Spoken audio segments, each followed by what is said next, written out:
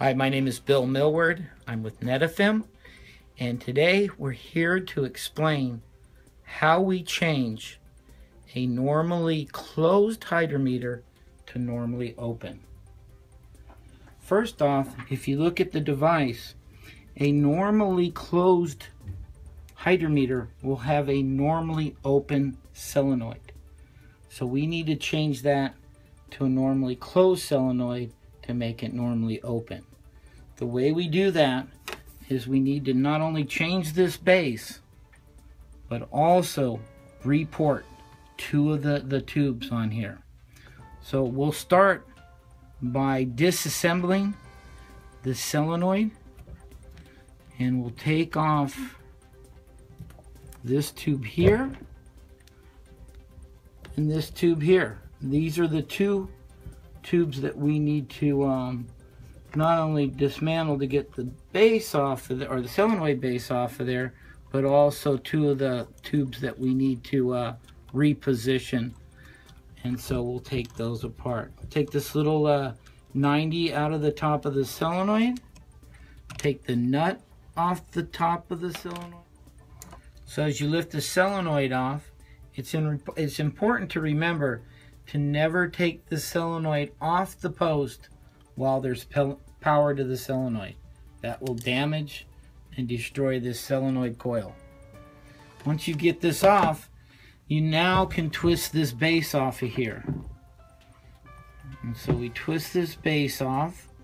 I would normally use an adjustable wrench or an open-end wrench, either 9/16 for this nut or 7/16 for this nut, but carrying one adjustable wrench will do both. So that's my preferred tool. Take this off, and now we're going to replace that with the base of the normally closed solenoid. So we take this apart, taking the nut off.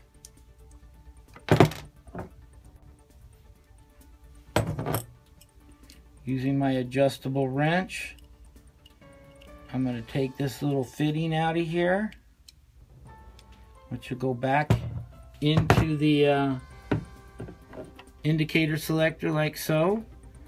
Important to note though that you always want to re-Teflon any of the threads that are going back into the device. Metal to metal should be always Tefloned. And so we're going to put this back on. We're going to get our new normally closed base, and we're going to thread that back on there. We want to make sure that we do this slowly and that we do not cross thread these things, because these things cross thread, we're in trouble. Okay. The big side of the solenoid always goes down, small side up. Slide that on. Put your nut back on. Thread our little 90. None of these plastic fittings need to have Teflon on them. Plastic to metal don't need to have anything, but make sure that you thread this on straight. If you thread this on wrong, this plastic piece will strip or become cross-threaded pretty easily. So we're going to put that on there. Okay, so now our new solenoid has been repositioned. Alright, we've got the solenoid base on. We're going to put this little plastic 90 back in to the back side of the solenoid. And now we're going to reposition two of the tubes that are on this device. The first one that we're going to reposition that was at this 90 is going into the port, the second port of the pressure regulator is going to be removed. Okay. All right. The other tube that we need to reposition is the pink tube that comes off the top of this solenoid. So that needs to be taken off as well. that goes into the T that's mounted onto the indicator selector. Okay. This tube, pink tube, now needs to go to the port where the yellow tube was. And you can see that the length of this is much shorter than the tube we had before. So we need to increase the size of the tube. So I've already pre-cut an additional tube. And so that will be mounted or onto the solenoid. How long should it be? Probably about 18 inches. And that will be repositioned to that port number 2 on the pressure regulator.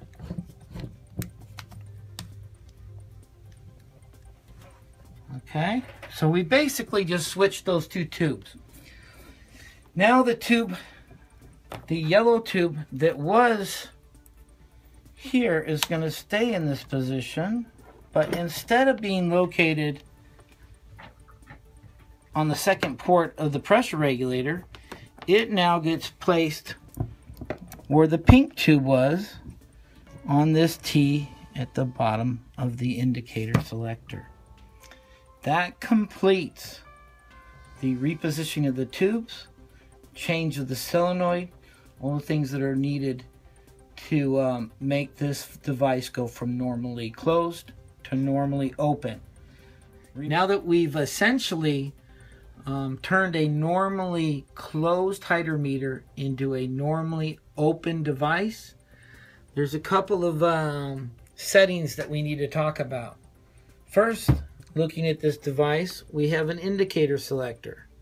There are 3 positions that this indicator selector can be in: open, closed, and auto. The auto position is where you want to put this device set to for normal operation via the controller. Besides the indicator selector in the auto position, you also want to put the toggle, which is on the back side of the solenoid, in the 9 o'clock position. And so the 9 o'clock position is where this needs to be set during normal operation while the indicator selector is in auto. If you ever want to manually turn this valve on, you never want to use the indicator selector like most people do. They come to the indicator selector and put it to open.